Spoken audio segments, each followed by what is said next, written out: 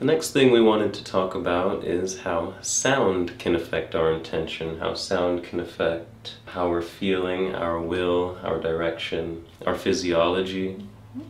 Sound does a lot, and sound is one of the main tools that we both use in helping to guide others and direct our intentions.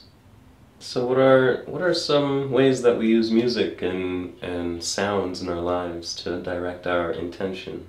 We use music for a lot of things. So a lot of people might use music at the gym, typically more upbeat music, get our blood flowing and get more pumped up.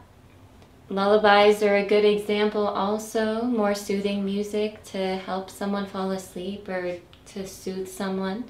And you mentioned earlier that you can use sounds to match how you're feeling and then change those to kind of achieve a goal.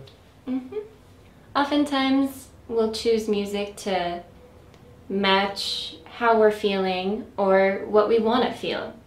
So sometimes if we're feeling sad, we may want to listen to sad music, or completely avoid sad music and listen to something happy to maybe cheer you up.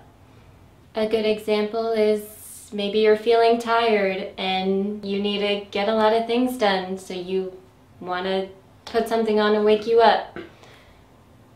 So that's a few ways that music and sounds can be used and are used in our lives in ways that we might not even notice it.